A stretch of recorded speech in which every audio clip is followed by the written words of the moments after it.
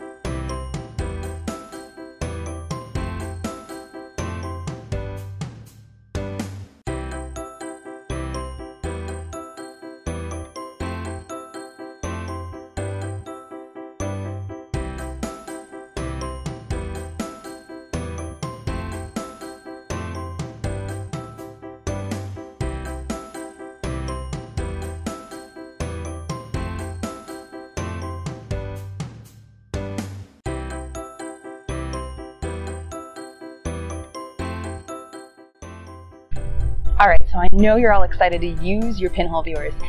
So once you get outside, just remember you've got the viewing side and you've got the pinhole side. You're gonna aim that pinhole side over your shoulder at the sun. See, sun's back here. Watch the shadows. All right, you're gonna look down this side. You're gonna aim it so that the sunlight comes down here, and you're looking to line it up so the projection's on the bottom.